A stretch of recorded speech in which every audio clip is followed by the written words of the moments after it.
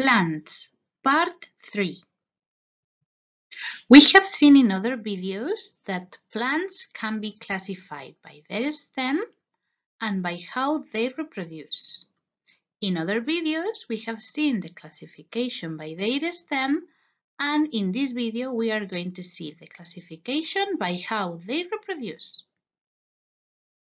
Plants can be classified by how they reproduce in flowering plants, if they have flowers, and non-flowering plants, if they haven't got flowers. Flowering plants. The most important thing of flowering plants is that they use seeds to reproduce. Types of flowering plants.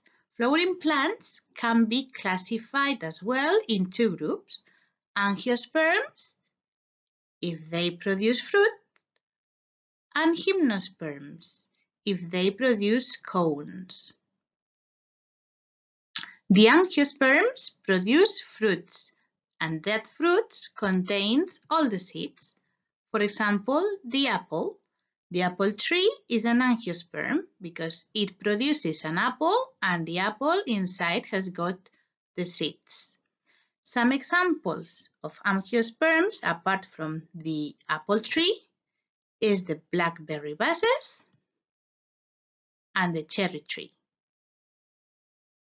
Now we are going to see the gymnosperms. Gymnosperms don't produce fruit. The seeds develop inside cones. This is a cone, and as you can see, the cone is closed. It means that the seeds are inside the cone. And this is the cone when it finally opens and the seeds fall down to the ground. Some examples of gymnosperms are the pine trees and the fir trees. The other classification is non-flowering plants. They don't produce seeds. They reproduce by spores.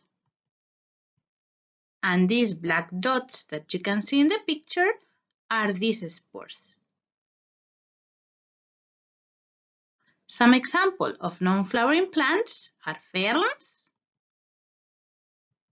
and mosses. That is the green thing that you can see on the branch. Bye-bye.